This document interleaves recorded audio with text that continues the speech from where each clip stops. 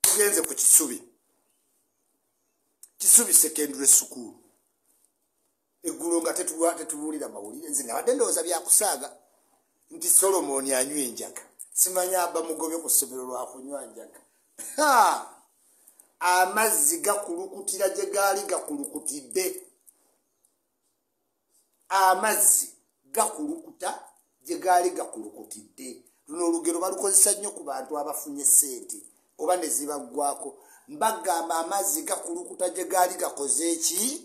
Gakulukutidde. Now, Kisubi secondary school eryo essomero liruddewo lya kitiibwa lya prestige era ne bwolituukako abantu abasomeddeyo ba OBs and OGs bakayubula balugunda in fact ne muhoozi w'Ekisubi. Yes, era we bakola OGs OBs association. My friend is amasomero ge nagamba agayina OBs OGs association ezisonda biliyoni Kisubi kyamate. Simanye no Museveni gye yasomere. Anti baleeta ab'amaanyi nga Museveni gye yasomera waliyo Museveni, waliyo Kagame, waliyo Nadiope, simanyani b'amaanyi. Kati Kisubi erina association y'amaanyi, erina values z'amaanyi, erina standard of education y'amaanyi. Kuva edda tolooza tino yakajja kati tusomera Kisubi y'amaanyi nga tomala geetwala Kisubi. Waddenga ya ddiini teyatwala nnyo bantu basiraamu. Sigamba mbu tebaatwagala naye they were founded on religious grounds. Kale basinga twala abantu babelieving mu their religion, which is no problem. Kuba nafe ate twali kawempe Kibuli tezisaziza wowe Gombe jalla jalalo tusaza. Kale we were not bothered, but there was stiff competition. We liked it, we loved it. Omwana ava Kisubi ne discipline yeero ogiraba. Tomalaga mweteekako nga wasoma Kibuye mu ttaawo. Nedda bambi tomala geeteka ku mwana yasoma wa Kisubi. Era wano wakolanga nnyo okuyingira Ekisubi kuba Kisubi edda nga tetwala muntu atayina nnya mpaka ku ttaano ekinene, nnya ku ttaano.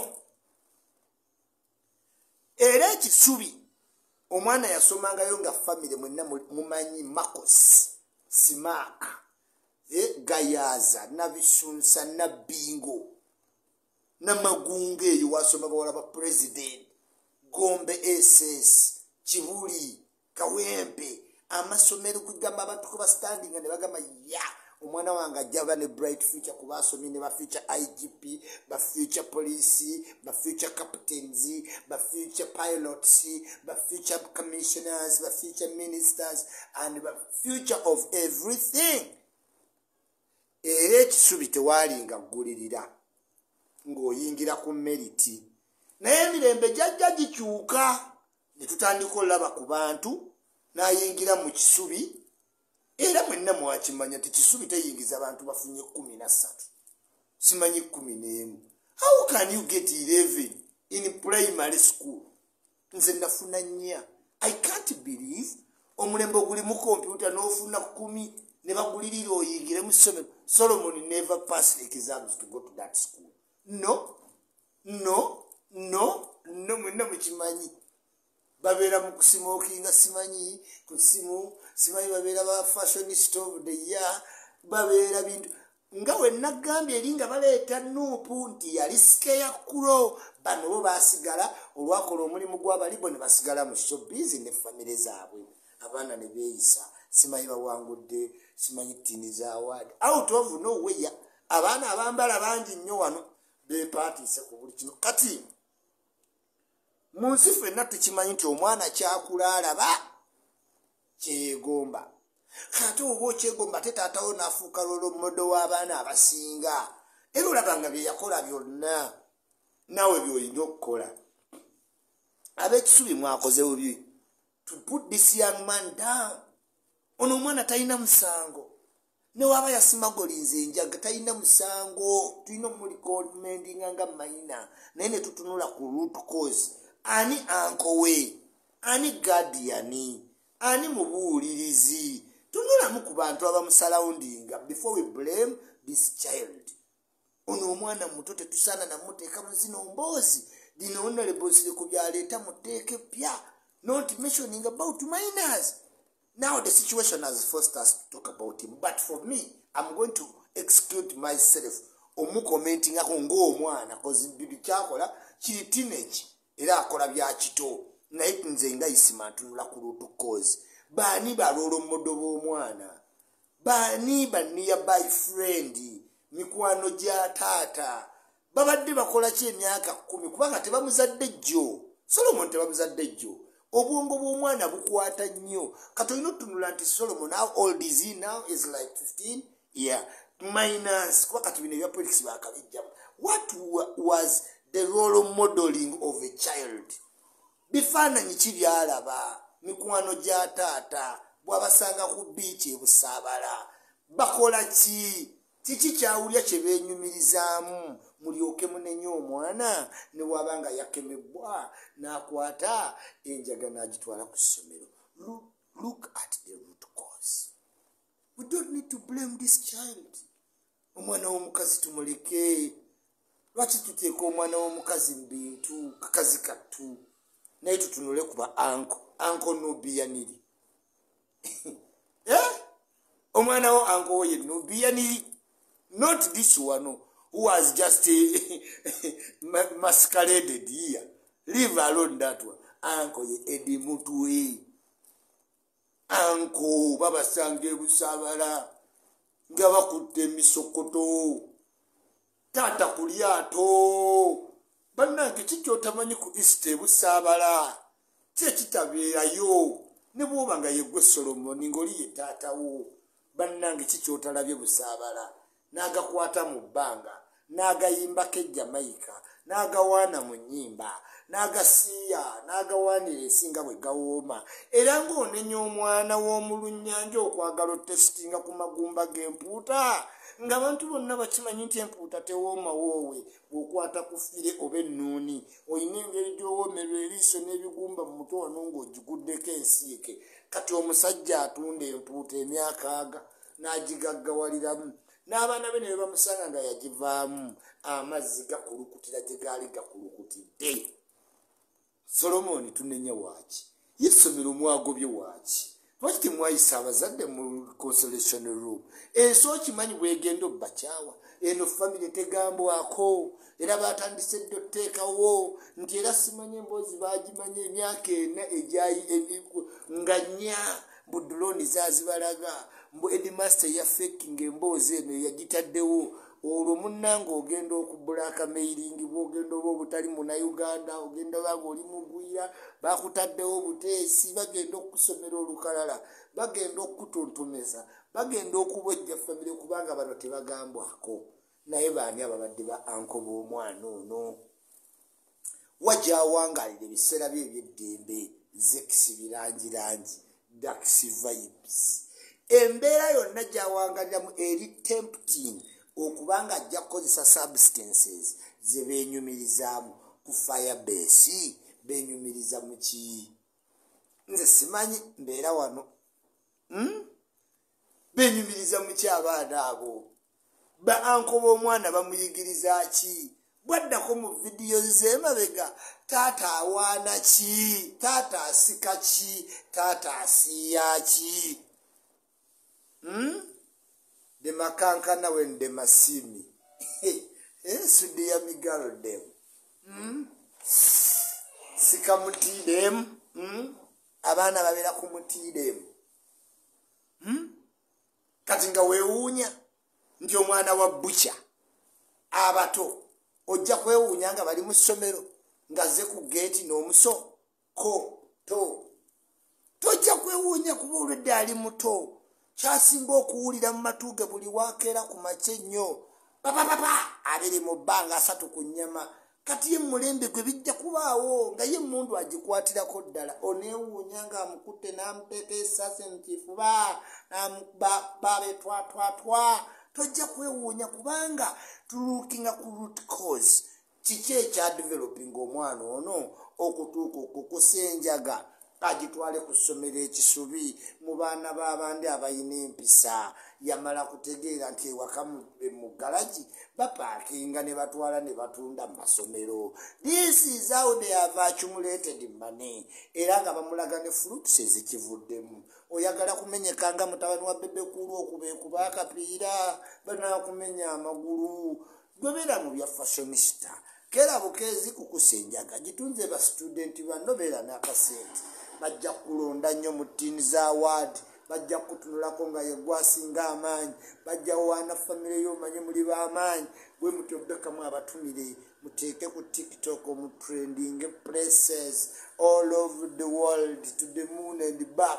Family eyogerwako nga yammwe naye ng'ekituufu omusaayi gw'Abannayuganda tata mutagulumirwangako wabula yakimanya nti kino kyekiribaawo tugenda tambula bwekiti tugende tuziike tubakubagize naye ng'engeri gye baavuddewo yonna yagitegeddeko.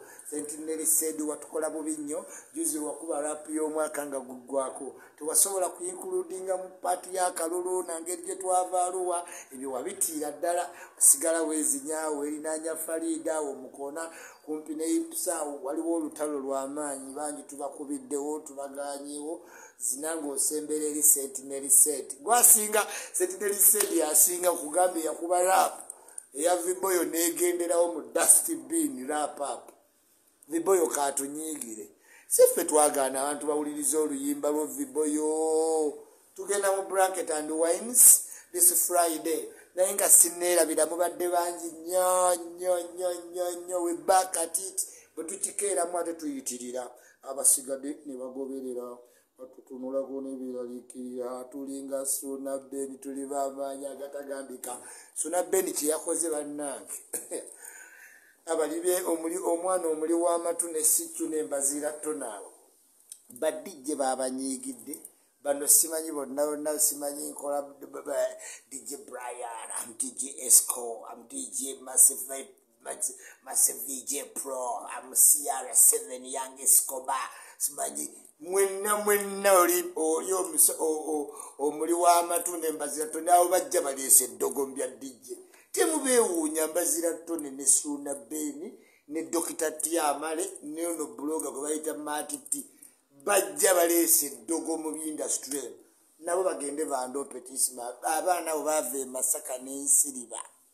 Suna Ben kiki kyakola ennyo ekireetesa abantu mu bungi weebuti okujjako okunyenyanyenya omutwe ku stage n'okutawanya music you Suna Ben bw'ondabako ngenda kubulira obulumi bw'abadijje Slick Stewart yakunyiigidde Suna Ben. Slick Stewart omanyi yamanyi DJ asembayo naye tayinza funa bantu mu kisaawe ne waayagala mixed tape zaziteeka kololo tubeera 100 ku 3 bano babadde 10,5 anyway mbagala nnyo mbagalira ddala n'okubeera kwa Banet TV obuli dakiika emu n'okudduka mwebale nnyo mubadde bangi nnyo mwebalire ddala Mukama Katonda abadde w'amaanyi atutaddewo ntusobola okwogera bingi era nga tuleba ttabu nnyo naye mmawo mugamba alekeraawo akasajja ku mutima mawa ayina ennyiiga gy'atunyiigidde agenda atutimba ku buli mutimbagano gwe tutayagala tuyombe amamukulu zaake ebyokugjamu obwesigwa bituuseewa zaake kooyige tewepanka nga ku Anita Amongo oyo masannyalaze seebi bitaano nange Anita Amongo mutya blog association yesinga Success Motors gye tugula emmotoka oluyita ku Spear Motors next to shumukawo wonna empya eyakozeeko eya swap deal naye nga tetukuteeramu yingini etali yaayo genda ku Success Motors. Bisuma be bankolako ku madagala ag'amaanyi g'ekisajja bayita Bisuma era nga Dr. Ngomita Sarah Bright ng'agezaako nnyo okulaba nga mpikinga new energies kubanga abantu bakyayagala nti nombeere nga nkyabaagala straight ate nga ijabu ziri ku level 4 wali ku ijabu house genda ofuna ijabu house. Hijab today is Hijab Day. Hijab is our crown and not a crime. That's the theme. Bawala all Muslim girls mbasanyukiddeko nnyo kubanga today is Hijab Day. Hijab is our crown, not a crime.